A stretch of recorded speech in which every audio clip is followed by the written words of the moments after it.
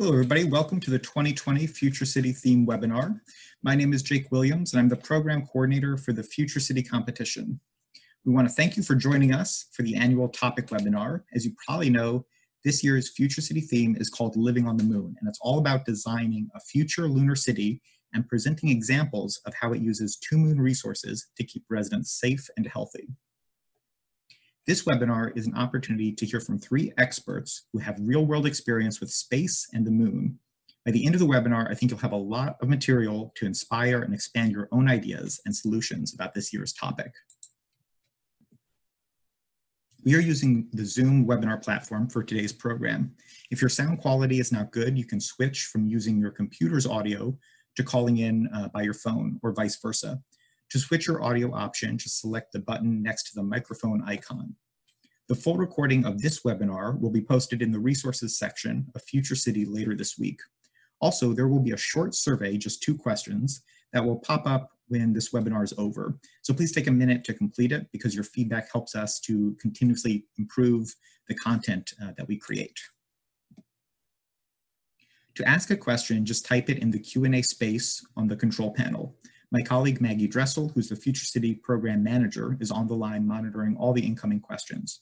So if you have any questions throughout the webinar, just type them in at any time. After all 3 presenters have spoken, they'll answer as many questions as we can get to. Also, just as a reminder, the focus of this webinar is on the theme, the challenge this year. If you have technical questions about the competition itself or the deliverables, you can visit the competition updates page and the resources section of futurecity.org. Or you can email me at info@futurecity.org. So let's keep today's questions on topic about the moon and this year's Lunar City Challenge. Before we get started, I just wanted to mention Discover E, or Discover Engineering, which is the organization that runs and organizes the Future City competition. In addition to Future City, Discover Engineering has a lot of other programs and free resources for educators, students, and also mentors.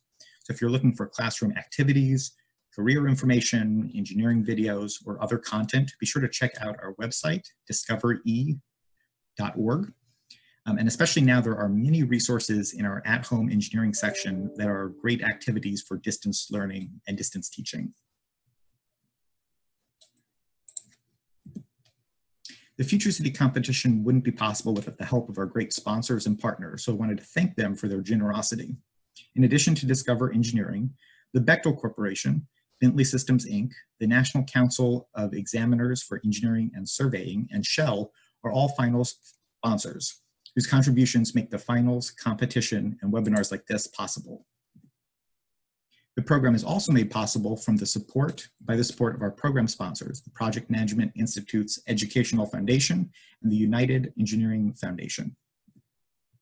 And finally, this year, the City Essay is sponsored by NASA, the National Aeronautics and Space Administration, thanks to a grant through the New Worlds Await You STEM Engagement Program. We have a great panel of experts joining us today. Dan Koval from Bentley Systems will be hosting the program. Our speakers today are Ron Creel, Jim Shear, and Dr. Lisa Watson-Morgan. So now let's get started. I'd like to introduce our host for the webinar, Mr. Dan Koval. Currently on his 13th year at Bentley Systems, Dan has spent the last 3 years managing corporate initiatives programs. A graduate of Leadership Chester County, Dan has had the opportunity to help numerous nonprofit organizations, not only locally, but also globally. In the past, Dan has mentored 8th grade students at Lionville Middle School for their participation in the Future City competition. Thanks for being here today, Dan. Take it away. Thank you so much, Jake. Hello, welcome, and sup to everybody here on the call. I appreciate you guys reaching out there in the chat. As Jake said, my name is Dan Koval. I work for Bentley Systems. We are an engineering software company. For those who may not have heard of us, the easiest way to think about what we do is everything that gets destroyed in an Avengers movie can be redesigned with our software. So we do everything infrastructure, roads, bridges, highways, boats, planes, trains, everything in the built world. So hopefully that makes some sense to you all. And I have the distinct pleasure of serving Future City on multiple facets and avenues. And so this is one of my favorite parts here is getting to give you students and teachers and mentors an opportunity to hear from experts in the fields that you're about ready to embark on a journey with. So up first, I'd like to introduce you to Ron Creel. And Ron is a mechanical and systems engineer with over 50 years of experience in space and rocket engineering. He worked as a thermal control engineer on the Apollo lunar roving vehicle, as well as numerous other projects. Since retiring in 2016, he has remained an active supporter of multiple educational projects and enjoys sharing his experiences with students and professionals alike. Take it away, Ron.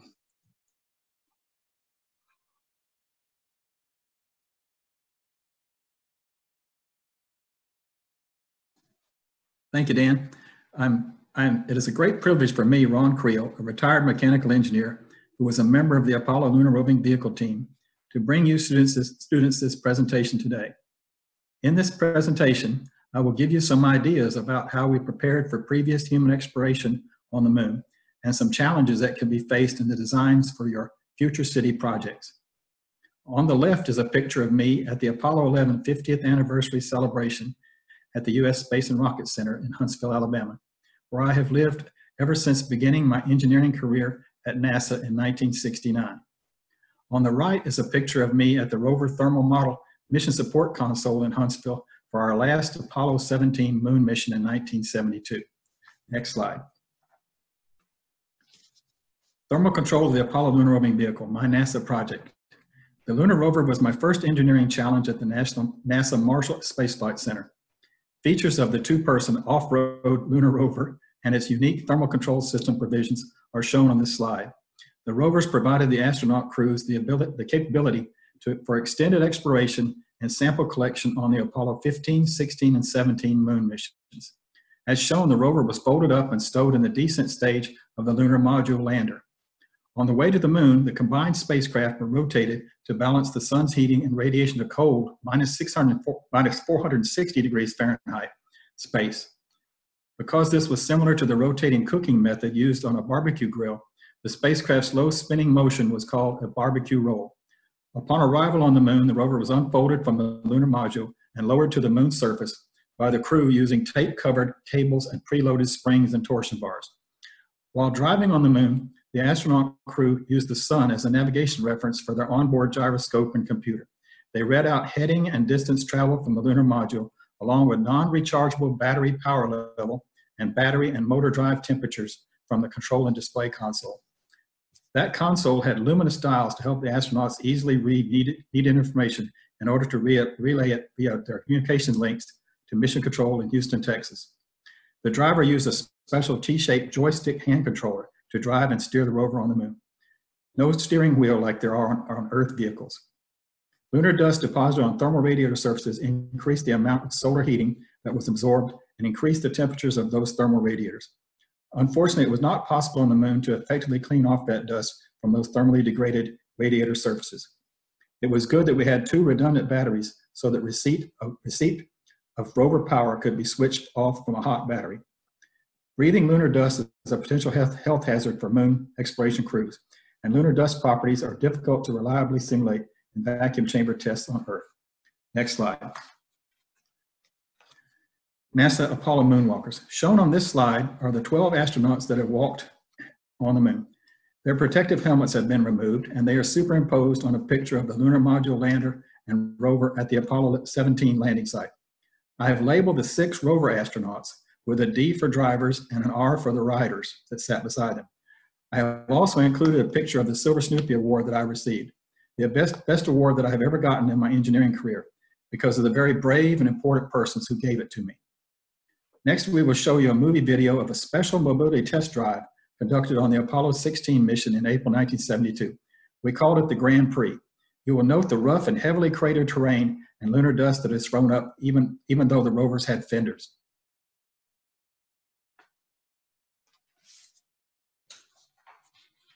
Quite a ride. That's John Young driving, Charlie Duke's making the movie. You can see the lunar module. And look at the craters.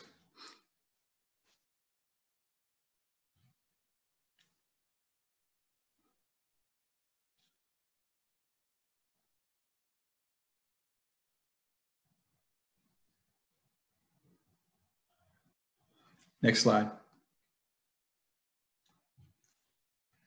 Living on the moon, challenges for future city. I've provided the 16 challenges that are shown on this slide. The left side shows the environmental challenges that we have identified and for which we have some information. On the right side are those environmental or other challenges for which we do not presently have solutions. Details about some of these challenges are shown on the next 4 slides. You may want to consider some or all of these challenges in the design of your future city projects. This data will be provided for you all on the website. The moon does not have an atmosphere like the Earth has. This is one of the challenges. As shown and stated on this slide, the Earth's atmosphere is similar to a jacket for our planet. It surrounds our planet, keeps us warm, gives us oxygen to breathe, and it is where our weather happens. This lack of atmosphere on the moon is a big challenge. That is why the Apollo explorers wore, and the spacewalking crews on the International Space Station have to wear, protective spacesuits that provide oxygen and water and insulation from the extreme temperatures and dangerous airless vacuum environment in space. Additionally, Earth's atmosphere helps protect us from meteorite impacts. With no atmosphere, there is no such protection on the moon. Next slide. Moon surface temperature versus latitude and time. The moon rotates on its axis at a rate which completes a single rotation at the same time that it takes to orbit once around the Earth. This results in the shown repeating 29.5-day swings in moon temperature between a high as much as plus 253 degrees Fahrenheit and a low as much as minus 325 degrees Fahrenheit, caused by whether or not the sun is shining at your designated latitude location on the moon. This repeating sun and temperature exposure is another engineering design challenge to contend with. Next slide. The Van Allen belts protect the Earth from damaging solar winds, not so on the moon. This slide provides details about the Van Allen belts, which protect the Earth's atmosphere and inhabitants from harmful sun rays. There are no such protective belts around the moon to protect human explorers or their equipment. Next slide. Thousands of boulders, craters, and dust are everywhere on the moon. This slide shows several other challenges. Plenty of boulders, craters as far as you can see, and hazardous lunar dust are everywhere. NASA is studying what to do about the dust challenge, and I have made my own recommendations to them based on our Apollo experience. You see plenty of boulders, craters as far as you can see, and how moving about on the moon stirs up the dust. Next slide. Let's get going on your Living on the Moon projects. Now it is time for y'all to take the information and challenge that you have been provided and design your future city for living on the moon. That's it. Questions come later. Great. Thank you so much, Ron. Really appreciate you doing that. And that was very informative. I'm glad I tuned in. I learned some things. So now we're going to move on to our next speaker, Jim Shear. Jim is the Chief Architect for NASA's Space Communications and Navigation Program at NASA headquarters. He has degrees in computer science and electrical engineering and now leads the analysis and studies on the evolution of NASA's space networks to meet the needs of future science and human exploration missions, particularly to the moon. Take it away, Jim. All right, thank you. Hi, everybody. I'm Jim Shear, and I'm going to talk about the resources that are available on the moon and how you can use them to build a city. Next. The most iconic image of a lunar city was developed for the movie 2001: A Space Odyssey, which premiered in 1967, 2 years before Apollo 11 landed the first people on the moon. Dr. Arthur C. Clarke, the scientist and science fiction author, combined with filmmaker Stanley Kubrick to envision a system with commercial Pan Am space liners taking travelers to a Hilton hotel in orbit around the Earth, and then fly a lunar transfer vehicle carrying people and cargo to the moon. The photos here show the spherical ship descending towards and landing in a huge domed enclosure, then being lowered into Clavia space. The other photos show Clavia space and the surface rocket bus to transport people on the moon. This is still one of the most accurate depictions of a lunar base, and I encourage you to watch this movie. Next. So there are only 3 resources on the moon to worry about: sunlight, rock, and all the little pieces of rock that are broken up down to little chips, or even the dust that Ron was just talking about, which we refer to as regolith, and water. So first, sunlight, next. Okay, is converted by solar arrays into power for space. In this artist's conception, note the large bunny ears on top of the human lander. This lander is designed to land near the moon's south pole, where the sun never gets very far above the horizon, so the solar arrays are oriented straight up to collect the most sunlight. Next. The moon orbits the Earth. Oh, let's see, back up one, please. There. So here's an animation showing the moon in its orbit around the Earth. The moon orbits the Earth in a little over 28 Earth days, and during that orbit, which equals 1 lunar day, the moon experiences daytime, as Ron mentioned, for over 14 Earth days, followed by nighttime for another 14 plus Earth days. During the daytime, between sunrise and sunset, surface temperature rises to over 250 degrees, and during the nighttime between sunset and sunrise, the temperature plummets to over minus 250 degrees. So as Ron showed, your city has to be designed for a 500-degree temperature swing every lunar day. Next. One of our biggest problems is that nighttime means there's no solar power for over 14 Earth days at a time. We would need enormously heavy batteries or nuclear power to survive the night. One of the most promising alternatives is a regenerative fuel cell. This concept only needs sunlight and water. During the day, solar arrays would produce enough power to run the base's equipment, plus added power for an electrolyzer that would break water into hydrogen and oxygen for storage in tanks. During the night, it would switch to pumping the oxygen and hydrogen into a fuel cell that recovers the power and recombines hydrogen and oxygen into water, making for endless recycling.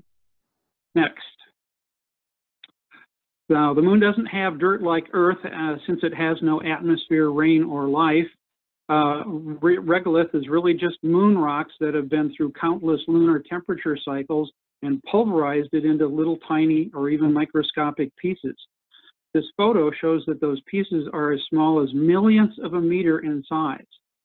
The good news is that regolith is as easy to scoop up as sand, as you saw in Ron's video.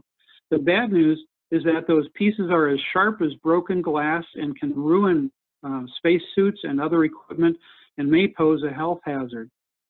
Next. Finally, water. We've only recently discovered water near the south and north poles on the moon, and only in or near craters that receive little or no light all month long. Consequently, these craters are very cold. In fact, their temperature is only tens of degrees above absolute zero, minus 300 degrees. The water is frozen into the regolith within 1 meter of the surface, so it should be easy to scoop up, but only if you can get robot miners into these ultra-cold regions. Next. Once we've figured out how to recover the water, we have an endless supply of regolith. Next. And that regolith will let us use it to build roads, landing pads, and buildings. And next, it can even be used to cover up our habitats and be used as a form of radiation shielding to protect the crew. If you covered it deeply enough, it could even protect you against meteorite impacts. But we're going to need a lot of construction equipment to do this. How much will it cost? Well, NASA now has several contracts in place to transport cargo to the moon. Average cost, about $1.2 million per kilogram, or about $500,000 per pound. Consequently, we have to work very hard to make space equipment as light as possible. Next. Here are some examples on how we can use a combination of sunlight, regolith, and water to build essential parts of our lunar city. Next. This diagram shows a complex process that uses all three resources, plus the carbon dioxide that we exhale, and a lot of sophisticated chemical processing to produce methane for rocket fuel, iron and aluminum metals for manufacturing, and by adding bacteria and seeds, eventually even hydroponics to grow food and produce oxygen. Next. This photo shows a prototype regolith miner in the lower left that could bring regolith to the lander, the part with the flag, on top of which is a processing plant to distill oxygen from regolith and ice. Next. Here's a Penn State University research project that's testing the idea of using 3D printing using simulated regolith to build a piece of a habitat. Next. Finally, this artist's conception shows how a full-scale 3D printing robot could build its own garage by depositing one layer of processed regolith at a time. Next. Water. About 20 years ago, plus or minus a few years, we started discovering that the moon may have limited quantities of water. And this has revolutionized our ideas about building lunar bases.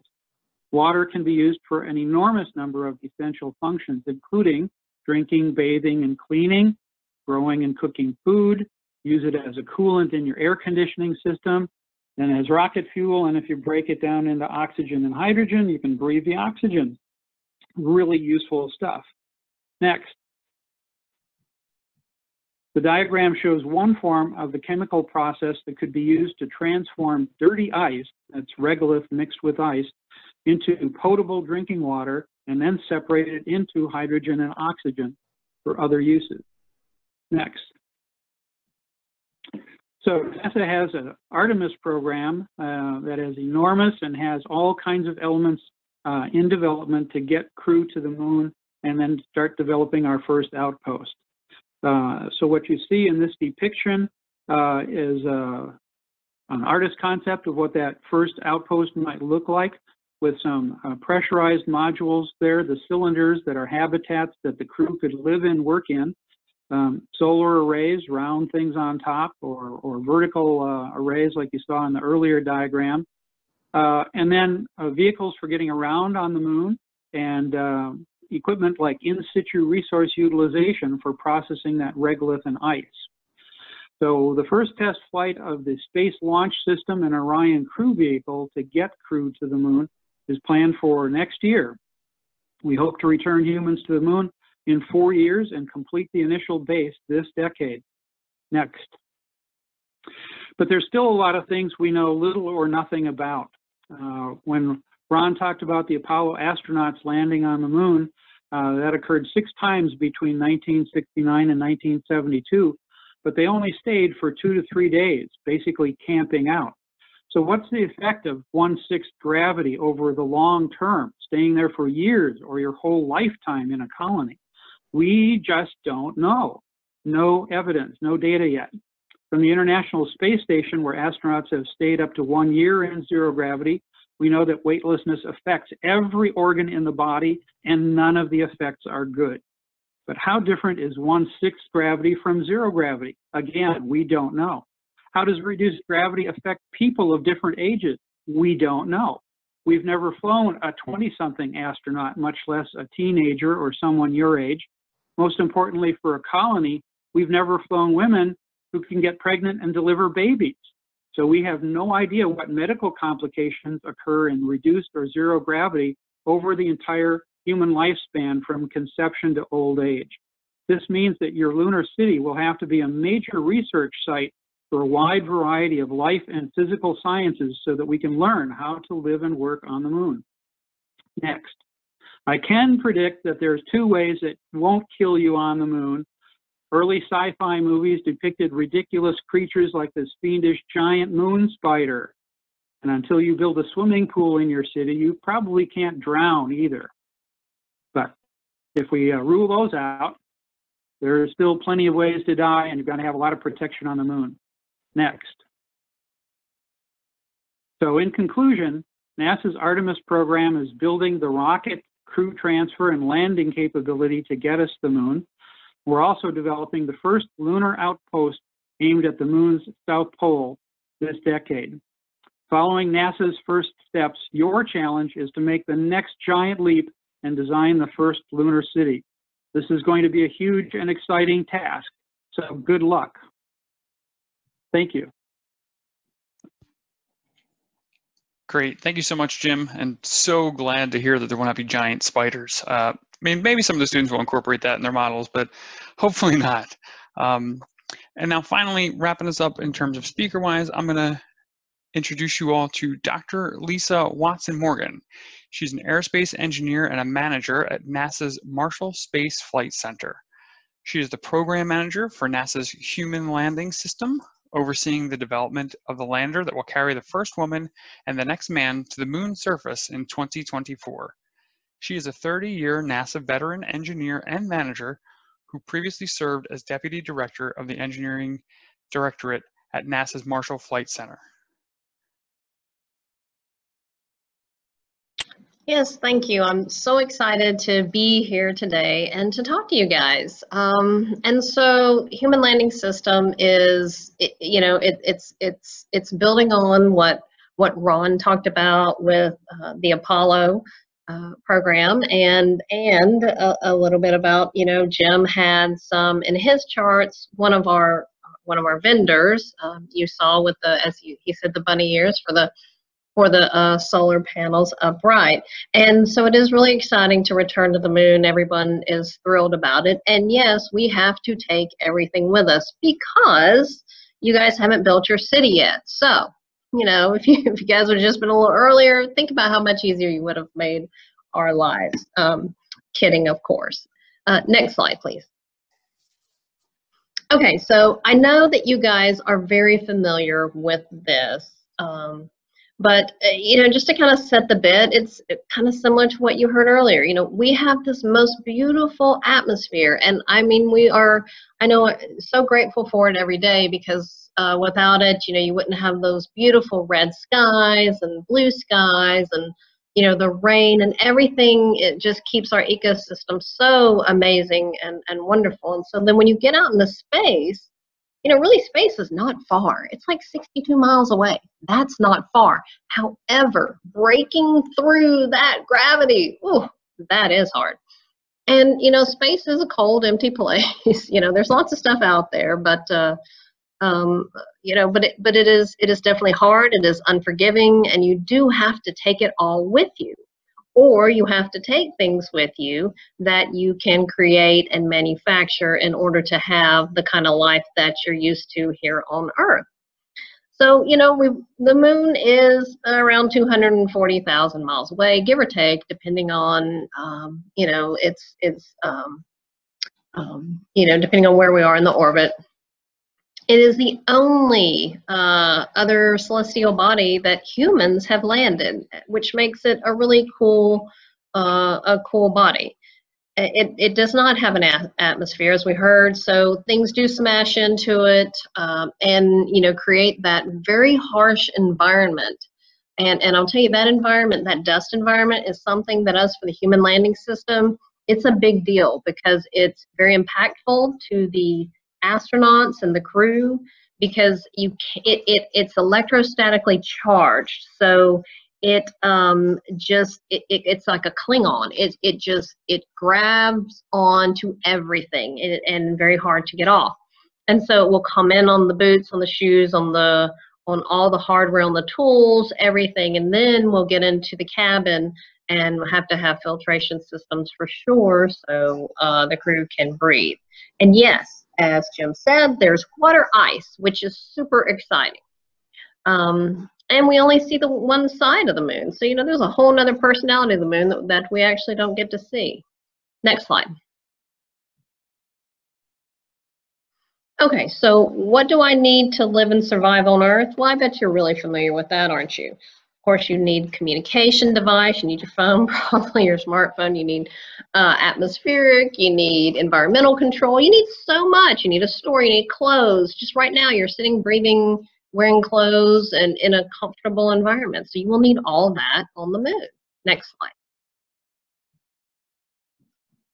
And your mission needs will be design drivers. So if you're in low Earth orbit, which we have pretty much mastered with International Space Station, we're only 3 hours away. But look at the temperatures. Look how fast you're going, and look how far away it is, 250 miles up. Well, so then the lunar environment, that's where you're going. Well, you're 3 days away. So your mistakes, if made, are far more detrimental because your return capability isn't just a few hours. And of course, as we prepare in the future for Mars, which will be so exciting, you are almost a year away, you know. And so the things that we're learning to live on the moon are going to be so extensible as we move forward. Next slide. So I want to talk just a bit about the human landing system. We're using a race, which I think a challenge or a race is an exciting way to spark interest and all. And so it's between U.S. industry. We have 3 industry partners who competed and won the right to work on requirements and work with NASA in order to achieve a moon mission by the year 2024. And we have the Blue Origin team, we have a Dynetics team, these are company names, and we have SpaceX team. And all 3 of the teams have significantly different designs. And so we kept our requirements very high level on purpose to bring out and to pull in the innovation and all the dissimilar redundancy that you gain by having 3 different options. And so our goal is to down select and choose 2 of those that will continue the race to get to the moon. And so this is, you know, the artist depiction, similar to, you know, what Jim showed you earlier. And so obviously you're going to need transportation to move around. And that's similar to what Ron worked on, you know, with the LRV in his career. And we need a way to get around. But we're going to a different place this time. So when we look at, in a second, we'll look at the next slide, and you'll think, maybe a rover might be hard this time around. Well, of course, you need trash and garbage collection, right? Because you're going to have waste and you have to do something with it. We've already talked about the water and the air. We've already talked a little bit about power. We need power. I mean, it's going to get very, very cold there. And, you know, while we may not drown, we don't want to freeze to death, that's for sure. And we need protection from the elements. So we need protection, obviously, from the regolith, from you know, the lunar surface, but we also need protection from radiation. The lack of atmosphere, you know, Earth's atmosphere protects us from radiation. While I realize we can get UV and sunburns, it's quite different on the moon. You will definitely have to have that sort of protection. So you'll need shelters, different types of shelters, medical care, tools, comm relays, computers, all of that. Next slide. So this slide is, the numbers represent the Apollo landing sites in the equatorial regions of the moon. And as it rotates and zooms in closer, you can see these dark craters. And the dark spots are permanently shadowed regions. And that's similar to what Jim was talking about earlier. And some of these have never seen the light of day. And what's so cool about that is that they could hold within them, deep within them, the origins of the moon, the very beginning, the very instant beginning of the moon and its material and organisms or whatever. It's just remarkable, remarkable science, and that's why we want to go to the lunar South Pole. Next slide. And so we are going to a different place this time. The South Pole is different. It is less forgiving than than the equatorial regions that Apollo went to, which that was not easy either. And so one of those craters is as big as the Grand Canyon. So let's think through that. Mobility around the Grand Canyon. You use different mobility sources when you are in a cavernous region than you would if you're on a flatter or hilly region. So these are just some of the surface assets that your city would need, and some of the areas, some of the environmental concerns that you're going to have to design for. Next slide. Okay, so there's some technologies that obviously we're going to need. And we talked through some of them, but it's important to recycle things up there. You can recycle your shower water and wastewater. And I know that sounds gross, but that's what you do here on Earth. You drink recycled water that comes, you know, it goes out as wastewater, goes into the filtration system, and guess what? It's beautifully recycled. Same with the oxygen regeneration. Obviously, food is dehydrated to take it up to weigh less. When you can grow, you know, hydroponically or however on orbit, beautiful thing. 3D printers are a game changer for extreme living, whether it's Antarctica, whether it's the moon, whether it's Mars, and obviously everything's going to need power. Next slide. And so these are just a couple of pictures of the suits. The past suit from Apollo, and then our new suits. You can see up top a demo of one of our astronauts' jaws. She is Jasmine. She's showing the mobility, and we have increased mobility, but with that comes increased weight, unfortunately. But you need to be able to move in the suit, and the suit needs to fit the astronaut. So they're uniquely designed for each person. Next slide. And so that wraps up. The Human Landing System is an outstanding program. We have a lot of community support. We are so looking forward to our down select, to the 2 providers, industry partners that are going to take us and return us back to the moon. And we've got a lot of challenges to overcome, and excited that maybe one day you guys will be the program manager for Mars. Thanks. Wonderful. Thank you so much, Dr. Lisa. I really appreciate that.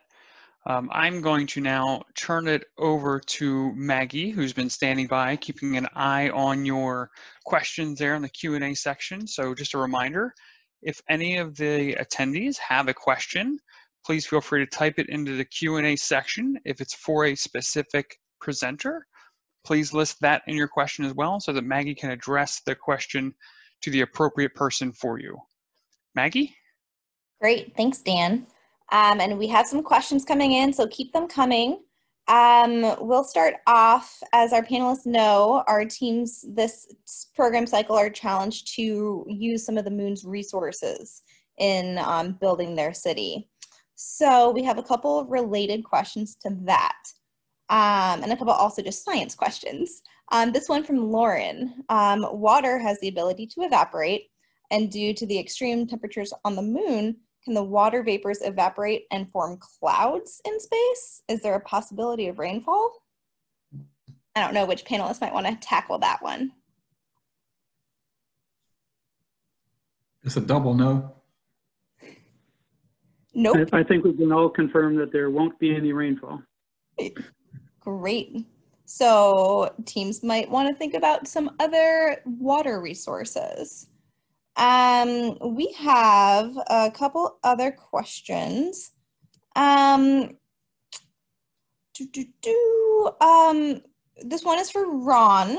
What kinds of technology did you and your team use when you were designing the lunar rover vehicle? Did you have smartphones, or was it before then? So how did you and your team members communicate?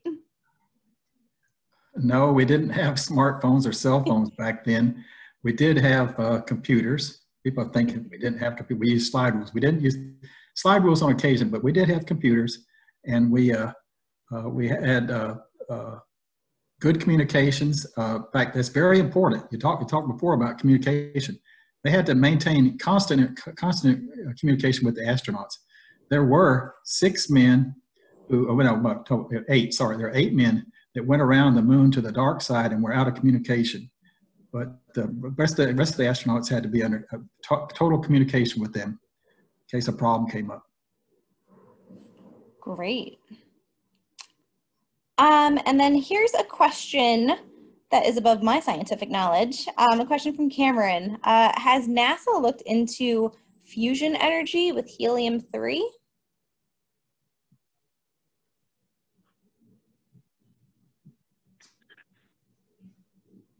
Only in very limited studies. First of all, we don't have the knowledge or the technology to generate power from fusion here on the Earth, so we can't do it on the moon either.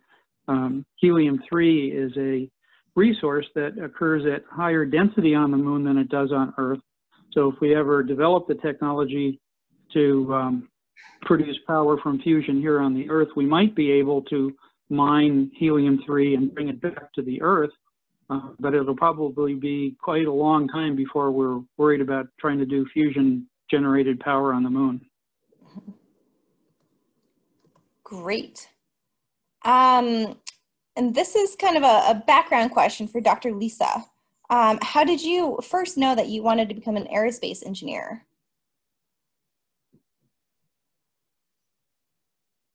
I think it started just because I was decent at math, and I really enjoyed math, and so as I started in college, my dad was a graphics illustrator at Marshall Space Flight Center.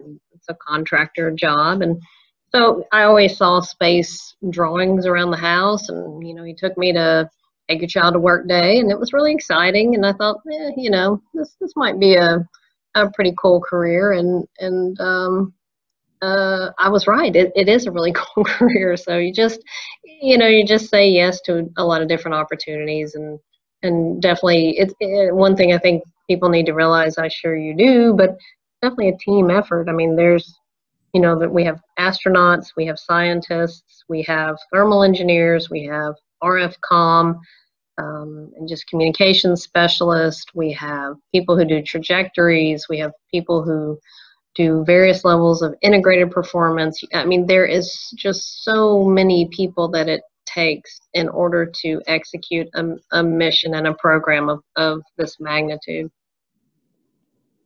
Great. This is Ron. I want to share with y'all experience me. I was in the 6th grade, walking home from school one day, and it was announced over the radio that the Russians had actually put a man into orbit around the Earth. Well, no, sorry, that was Sputnik. That was Sputnik. Sputnik back 57. Then shortly after that, they actually put Yuri Gagarin up. So that's where I got started, was an interest based on the challenge to do that. That's nice. Yeah, that's really exciting. Terrific. We have a question for Jim. So Jim, you are a chief architect. What does that mean at NASA exactly? It means that I lead systems engineering studies and analyses within NASA and with our international partners in Europe, Canada, Japan, even Russia, to study how we're going to communicate with our spacecraft from one end of the solar system to the other, how we're going to navigate to get from Earth into orbit, into the moon, into the interplanetary region, even go beyond Pluto for a couple of our missions. And so we've got significant challenges with both communications and navigation going to the moon. We'll be going to the South Pole, which will be a different location. There are some challenges with trajectories getting to the surface of the moon and getting back within the limited resources that we can pack into the launch vehicle and the human landing system that Lisa is designing. So we do a lot of studies. We look at an awful lot of options. We have to look at all of the things that can go wrong and be able to design around or mitigate all of those problems and make it as highly reliable as possible. Because, Murphy's Law says it'll go wrong when you can least afford to have it go wrong, which would be in the middle of a mission. And so we want to make sure that everything is there for that, for all those contingencies. Definitely. Wow, that sounds like a really exciting job. So we are getting a lot of questions from our participants who, as you know, are in middle school and have known cell phones and wireless internet for most of their lives.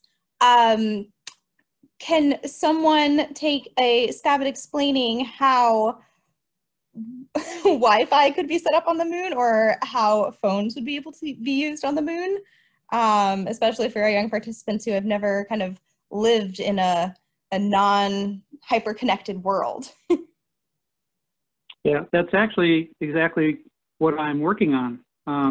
NASA just announced awards yesterday or the day before to a company that's going to put a payload on the moon, and another company called Nokia, that their subsidiary, Bell Labs, is actually going to put the first 4G LTE communication service on the moon. And they've got a lander and they've got a little hopper that they're going to test, and they're going to communicate between the lander and the hopper using 4G cellular telephone technology. So we are already looking at using 4G and 5G cellular telephone technology. So literally when people ask me what they should take, I tell them to pack their cell phone. It'll probably work on the moon. That's fantastic. That's on the surface, right? It's a little bit harder to communicate the 400,000 kilometers between the Earth and the moon. So we need bigger antennas that point and provide a lot of power in order to communicate such long distances. And that won't be done with cell phone. That'll be done with big antennas and more powerful systems. But we do plan on having high data rates, so we expect to be doing ultra high def video from the moon when we land. That's so exciting. Fantastic, and I'm sure our participants can breathe a sigh of relief knowing they'll be able to use their cell phones. We had a question, Dr. Lisa, you had mentioned spacesuit innovations. Are there any kind of new technologies related to new materials that might change the way that astronauts move around on the moon safely? Now, or our participants are thinking about 100 years in the future, just so you know. But what might that look like? Well, I do hope it's far better than what we have today. I will say, so the unfortunate thing is that our new suits are going to be heavier than the Apollo suits. Now, you would ask, wow, why in the world would that be? We wanted them to be more flexible and allow more mobility, so we designed in rings around the knees and the elbows, you know, so you can bend. Because if you look back to anything on YouTube around, you know, the Apollo astronauts' movements, you can see that they're very stick-like figures that kind of bounce from side to side and skip, and they do not have the flexibility to squat. And that's why the picture that we showed has Jaws. That's her you know, crew name. They all get handles and nicknames. You see her really bent in an extremely bent, you know, far bent down position to make sure that the suit works, doesn't tear, isn't torn by the shards of the regolith, which are really sharp, and she can still move around and pick up things, because, you know, falling down when, you know, it's hard to get back up, and it's hard to do your job. It's hard to bend down and deploy sensors or to pick up materials and, you know, pull in the science that you need. So that's one thing. And then we also have like, you know, a backpack, really. It's your life support system, and that's, you know, newer technology, so the crew can breathe and get water if needed. It's you know, your suit is really thought of like a spacecraft itself. It is the self-sufficient entity for the crew as they go out on excursions. Interesting. I like that way of thinking about it. We have also a very popular question has had to do around growing food and plants on the moon. Can anyone speak to that? Sure. Well, I'll take a shot. go ahead. Was there a question, or just in general, how do we do it? I think just how do we do it? Okay. Well, so we're doing experiments on the International Space Station today, where we bring seeds. Sometimes they've already sprouted and we'll grow them further in space, but they come packed in a little pouch called a pillow. And the pillow contains the nutrients that they're going to need for their stay on the space station. And we monitor growth and, you know, give them UV light and water and nutrients. And so far, their growth is doing pretty well. In fact, a couple of years ago, we finally produced some actual lettuce on the space station. And the first lettuce had to be brought back to Earth to analyze it and see if it was okay to eat. They decided it was safe. And so the next batch of lettuce that they grew, the astronauts actually ate fresh lettuce on the space station. So that's bringing everything from the Earth. I talked a little bit in my talk about hydroponics on the moon. You know, it's not too hard to figure. We can bring up bacteria and seeds. Those are going to be pretty small, light things, but we're going to have to learn on the moon how to break up rock and add nutrients and probably do some chemical processing to turn regolith into something that's capable of growing plants. Once we can grow plants, then we'll be able to grow a large part of the food, and then we'll get into question about whether your diet is going to be vegan or whether there's going to, someday there might be chickens on the moon, you know, you might have to grow some chicken. I bet our participants can figure out a way to do that. Good. Great. We have another question, another popular question. While our teams are, you know, thinking about using the moon's resources as the basis for their city, they will obviously have to, you know, kind of bring some resources from the Earth, or, you know, have some sort of travel communication back and forth. Any ideas on how to reduce the cost of sending something to the moon?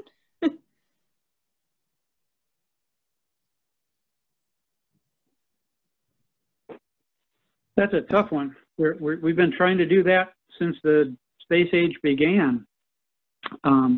NASA tried to reduce the cost with building the space shuttle, and we managed to make a reusable system, but we really didn't make it any cheaper to launch things into space.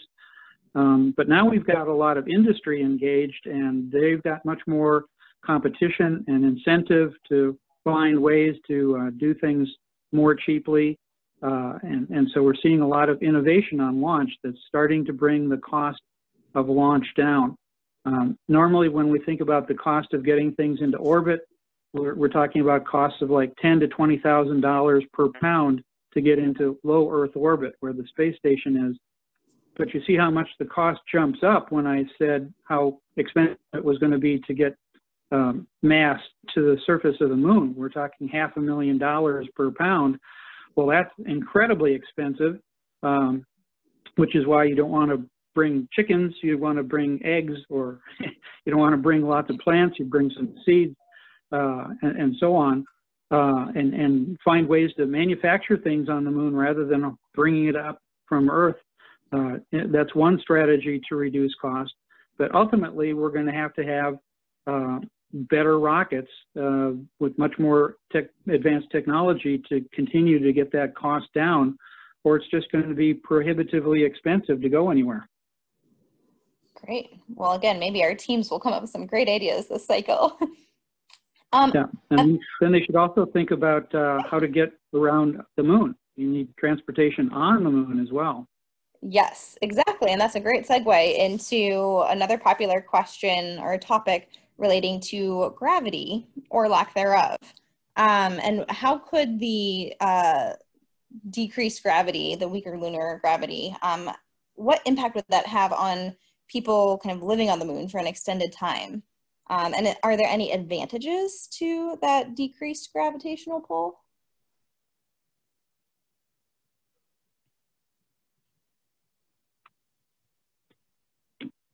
I don't want to monopolize all the answers, but again, we've been looking at the effects of zero gravity on human beings since the start of the space age. But most of what we've learned has been in the last 20 years working on the International Space Station.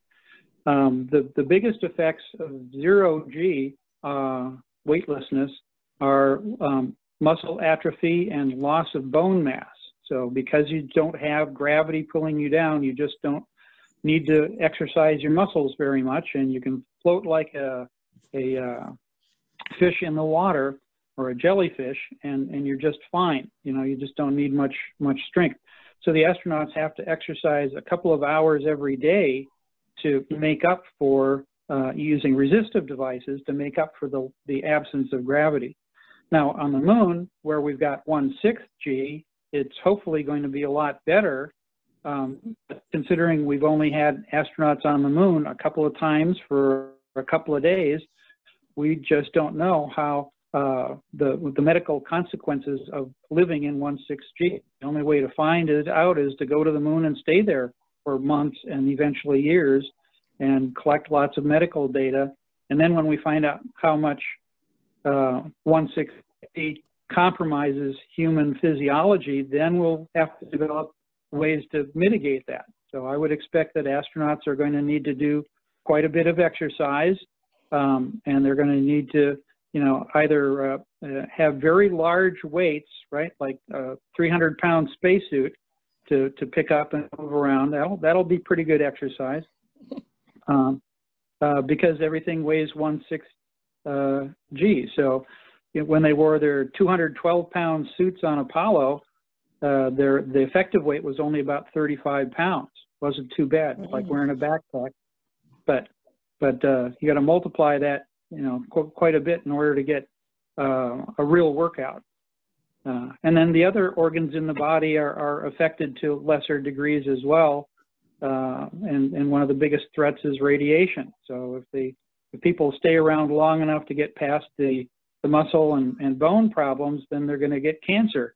So we're going to have to worry about that a lot as well. Very interesting things to think about. I think we have time for maybe one more question. And this is a good one to end on for each of the panelists, if you want to weigh in. We've heard a lot about the moon and kind of different parts of the moon, the poles, lunar caves even. So this is just kind of a hypothetical. If there was a city on the moon that was inhabitable, would you want to live there? And is there a specific part of the moon that you would want to live in more than another? This is Ron. I'm not that brave, but I'm kind of Earth-based. Mm-hmm. And that's okay. Jim or Dr. Lisa? Sure, this is Lisa, I'll go. And so just so everybody knows, I've been typing answers into the chat the whole time too, so hopefully folks have been seeing some of those. So I would go visit for sure. Would I want to live there? No, because I would miss the beautiful blue sky, and that's one thing I think I've gotten to work a lot more closely with the crew, with the astronauts, in this job, and they all, when they go to space and they look back at the Earth, I think they look back and remark about how unified and how one and whole it is, and that it looks, and the beauty and the majesty of the running water, of the trees, of the wind, of all the things that you will not experience on the moon. So for me, it would be hard. Now, once you guys build a really cool city with Wi-Fi and Starbucks, then I'm in. But until I can get all that there, I would go visit, but I would not want to stay. Great. What about you, Jim? So I'm ready to go. Take me now. Obviously we're not ready to go yet, but someday we'll be ready, and I would really look forward to going. Obviously it's not really going to happen in my lifetime, but I hope for all the students listening and working on this project that things develop fast enough that they do actually get a chance to at least go visit the moon. Who knows what capabilities we'll have in 50 to 100 years. It would be so cool to go bouncing around the moon in a spacesuit and driving around in a rover like John Young was doing there. And yes, it would be very interesting to see some of the geography on the moon. Lisa mentioned one of the most interesting features just on the far side beyond the South Pole is the South Pole Aitken Basin, which is the largest impact crater in the whole solar system. It's 5 times deeper than the Grand Canyon. It's enormous and extremely deep, and geologists are going to love going there because they hope to pick up rocks that are as old as the solar system that will tell us about the early history of the solar system and the evolution of the moon. there are peaks to climb, there are caves to explore. There's going to be a lot to do on the moon when we have the ability to live and transport people, move around the moon, go see things. So it's going to be really cool. Yes, I agree. It will be really cool, and I can't wait to see what our teams come up with and what kind of cities they design, and we'll have to share them with the three of you so you can choose which one you'd want to live in. And Jake, with that, I'll toss it back to you. Great, thank you, Maggie. Thank you all for joining us. For those of you who know of people who had trouble signing in, very sorry about that. We'll be sending out the full recording of this, as well as the full slides with the whole slideshow presentation tomorrow, so everyone can see it. Everyone who registered will be able to watch it. Also, don't forget to answer the short survey after the webinar is over. We really appreciate your feedback. And if you do have any other questions or comments about Future City or anything else, any other questions that you had from today, any other theme questions or general questions about the deliverables, you can check out the frequently asked questions section of futurecity.org or email info@futurecity.org. I want to give a big thank you to our three fantastic panelists. Thank you so much for your time. It was really great to hear from you all and learn a lot. And thank you to Dan Koval for hosting the program. I hope you all enjoyed the webinar and have a great day. Bye-bye. I have a question. Can we answer the questions that we didn't get around to answering offline? Yes, absolutely. So if anyone has any questions that they didn't get to, just email them to info@futurecity.org and we'll pass them along, and we'll have some other resources in the resources section that some of our panelists put together. Great. Great. Thanks, everybody. Have a great day. Thanks. Bye. Have fun, students. Yes, good luck.